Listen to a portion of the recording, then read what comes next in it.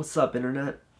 Your boy's been hella sick, but I'm almost caught up. Got one more to film before Friday when It Comes at Night comes out. This one's long overdue. I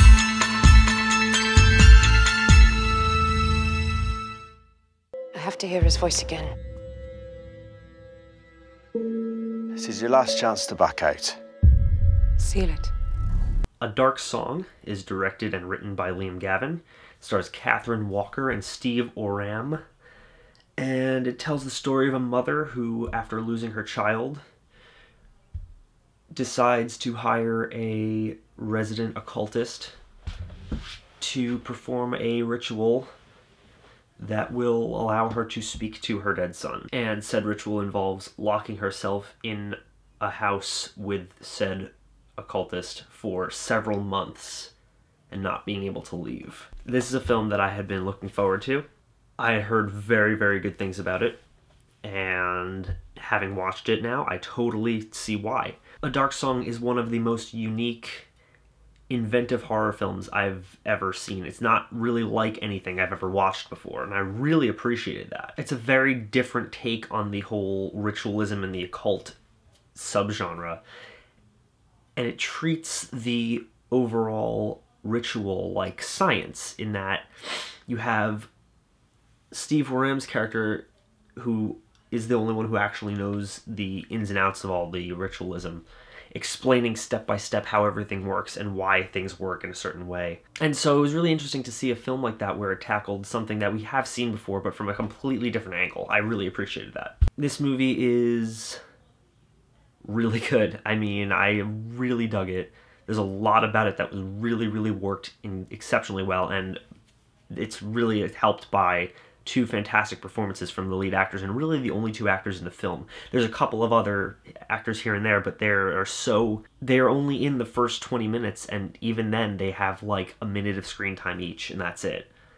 So right off the bat, this film really isolates you and makes you feel very cut off from society and civilization, much like the characters are. And once they lock themselves in that house, and once they seal off that house, it really ramps up and gets really tense and really unsettling and really claustrophobic. And that is probably this movie's biggest strong point, is the overall tension that it builds by having two opposing personalities locked in a house together for months on end. Especially when both of those personalities are somewhat unreliable narrators. You have Catherine Walker's character, Sophia, who is established multiple times early on in the film to not always be giving 100% of the truth to Steve Oram's character, who is borderline psychotic at times. And yes, it's understandable that he is very erratic and very on edge a lot of the time, because the ritual they are doing is putting their very souls on the line. But he's always on a tipping point, and there's always a chance that he could just snap when he doesn't like something she's doing, and it's really unnerving because you don't know what to expect from him, and you don't know if what she's saying is the truth. So it's two unreliable narrators in a house together, and it really works. The best words I could use to really describe this movie are claustrophobic and maddening. There's a lot of just completely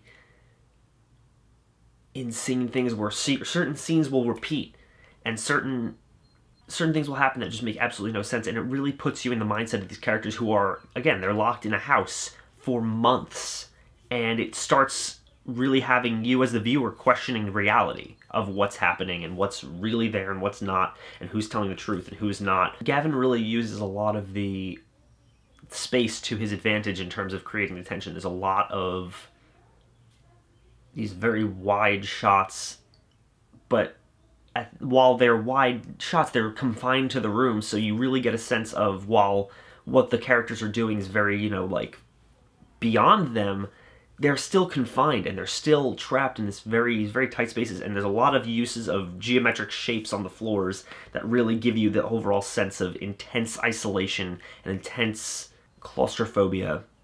And that is, like I said, this movie's strong point is that. This is a slow burn film. It's actually quite similar in terms of pacing and intensity to that of The Witch. And as somebody who absolutely adored The Witch, I thought this was a really strong point for the movie.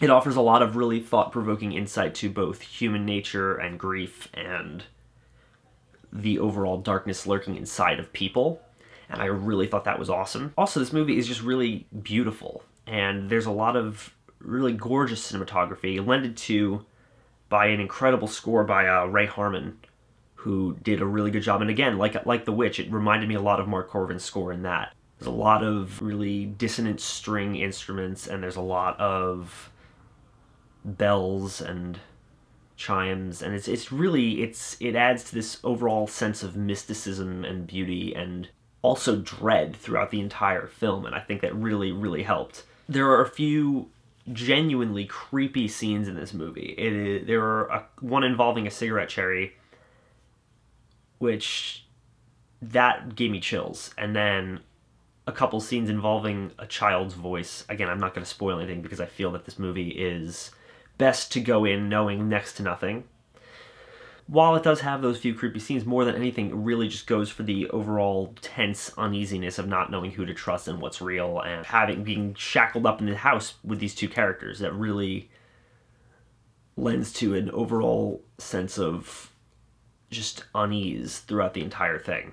While I don't dislike the ending by any means, I actually thought it's quite beautiful and thought-provoking and really just, absolutely, like I said, absolutely gorgeous to look at.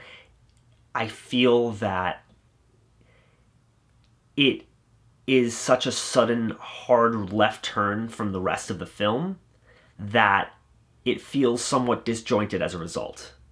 It doesn't quite feel like it meshes together, but it's handled so well that I can't be like, oh, I didn't like the ending. It's like I said, it's a beautiful ending. It's a really gorgeous visually and sonically and everything. It's really nice, but it doesn't quite feel like it flows together with the rest of the movie. Also, a couple of just little things that bothered me, nothing like crazy, but there were a few scenes that I felt like just were unnecessary.